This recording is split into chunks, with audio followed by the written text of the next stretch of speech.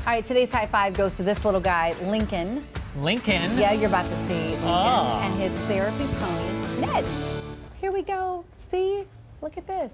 Over the weekend, they won a costume contest for their ode to the Pierce County Sheriff's Office. Lincoln is dressed as a deputy, and Ned is his SUV, complete with a working police light, folks. So, of course, with Halloween around the corner, I think he's got a pretty good costume. What do you think?